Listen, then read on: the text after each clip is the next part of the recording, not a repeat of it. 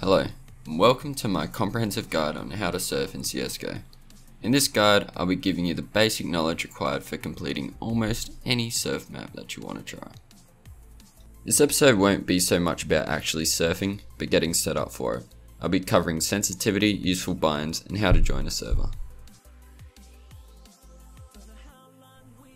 For those who don't know, your mouse's sensitivity is the speed of the mouse pointer and how fast it moves on the screen. With increased sensitivity, the mouse moves faster and requires less effort to get across the screen. With low mouse sensitivity, a mouse moves slower and requires more effort to get across the screen, but it offers more precision. I expect most people playing CSGO to have a gaming mouse. Most of these should come with a third-party custom sensitivity feature. Refer to your mouse's guide to figure out how to get into it with the mouse that you have. I have a SteelSeries rival, so this is what my settings are on the SteelSeries engine. I have two sensitivities that I use, but I use 800 DPI for surf. I also have the side buttons bound to V and slash, which I use for practice binds that I'll get to shortly. Once you have found a sensitivity that you like, you also want to adjust your in-game sensitivity, which can be found by going to options and then keyboard and mouse. I have mine set to 2.71.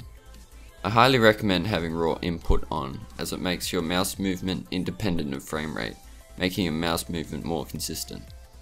Having mouse acceleration on is personal preference, but I have a small amount on just to make spiraling that little bit easier. These are just the settings that I have. For the best surfing experience, use whatever you find comfortable and manageable. If you can't control your mouse, then you won't surf very well. Binds or hotkeys pretty much just use a single key or button to perform a task. These are a few that I use regularly while surfing and how to set them up. Turn binds are used to, turn. It pretty much just uses your keyboard instead of your mouse to make your character turn in a particular direction. I have two set up to turn left and right. To set them up, open up your developer console and type in the following: bind key plus left, bind key plus right. I use Z and C for left and right respectively, so for me it's bind Z plus left, bind C plus right. I'll get into using these more in a later episode.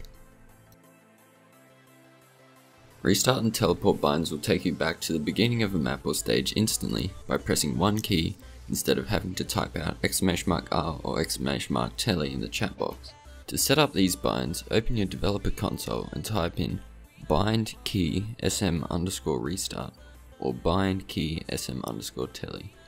You could also use bind key say !R or bind key say !Telly if the others don't work for you.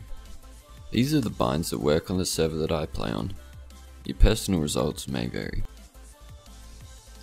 Practice and checkpoint binds are extremely useful for practicing difficult jumps that are deep into maps and learning difficult maps that you haven't done before. To set them up, once again, open your developer console and type in bind key SM_prac and bind key SM_checkpoint. I have these bound to the side buttons on my mouse for easy use, but put them wherever you like. Now that you're all set up ready to go, it's time to get into a server and start surfing. To do this, go to the Play tab and choose Browse Community Servers. Once the server browser is up, type into the search bar surf. Press refresh if you need to. Servers should start to pop up. Surf servers can also be identified by the white S on blue under the mod type header. If you're a beginner, choose one that says Tier 1 Maps. These are the easiest ones and a great place to learn the fundamentals of surf. Once you've picked a server, double click it to join it. You have to download the map and maybe some custom textures the server has. Once you have, it's time to start surfing. Thanks for watching this setup guide on how to surf in CSGO. To begin learning how to surf, click the annotation on your screen now.